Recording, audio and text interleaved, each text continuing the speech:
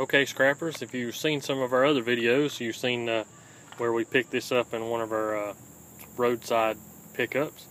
And one of our subscribers, or one of my subscribers rather, keep saying me, we, and I, and them, and when it's just me, sent a message to let me know that this is a speed reducer, which has gears on the inside.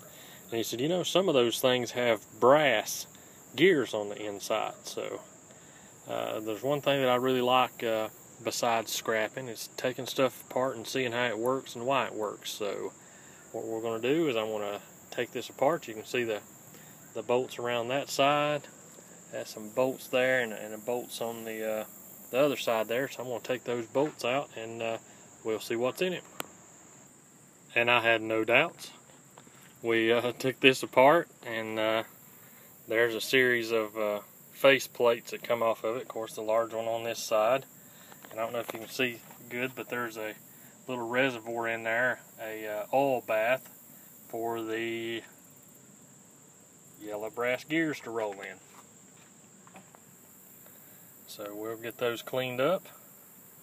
And the shaft of it, of course, is steel, but this gear here is yellow brass, and you can see some of it caked up on the side and around there. So that's a good thing about the YouTube scrapping community. You can learn from each other. I would have just taken this whole piece to the scrap yard as shred, not realizing I could double my money by opening it up and that there would be yellow brass gears on the inside. So that is breaking down and scrapping a speed reduction gearbox.